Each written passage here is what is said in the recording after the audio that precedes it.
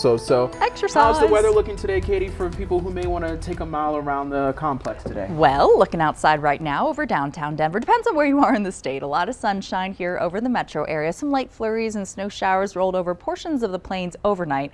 That since cleared out. Up into the mountains, we can now see Long's Peak over Rocky Mountain National Park, and the snow showers have started to taper off in spots like up near Vail, but you will still find some snow-covered roadways and slick spots into the mountains. But most of the major snowfall has tapered off as of right now from our radar and satellite picture.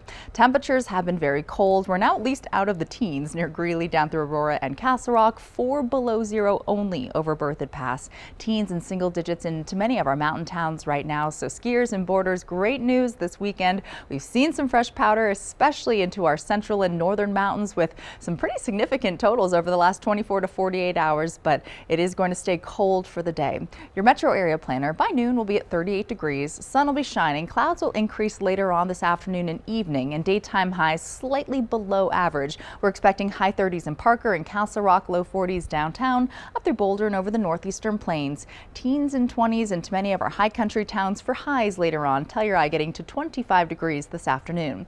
Tonight in Denver, it will be partly to mostly cloudy, dry, with overnight lows falling to the 20s by morning once again.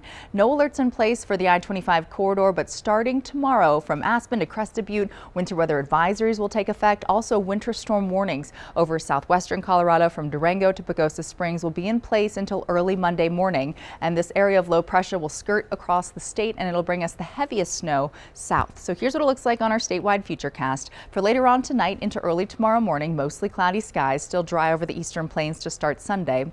Another round of snow moves into the mountains down south, especially over our San Juan, then Sangre de Cristo mountain range into portions of Summit, Pitkin County, up through Steamboat Springs and Rocky Mountain National Park. It'll mainly be snow showers off and on through the day. The heaviest snow will be down south. Here's early Monday morning. That's our next best chance for picking up snow here across the metro area. Moderate snow showers possible through the Monday morning commute, so it could cause some slick roadways out there.